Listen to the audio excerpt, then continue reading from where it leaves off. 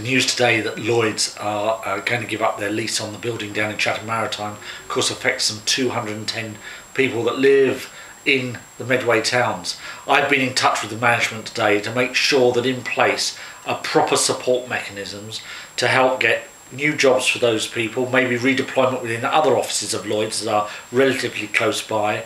Also to make sure that there's a commitment that there won't be compulsory redundancies unless there's a real last resort, but that we take every step to give support to those people that are facing this big change in their life, and to make sure that we're tapping into the package of measures that have been introduced by Gordon Brown and the government to actually help people at these difficult times in terms of recession. And of course, I've offered my help and support, and I'm making sure that all those families and those individuals get copies of my Real Help Now book.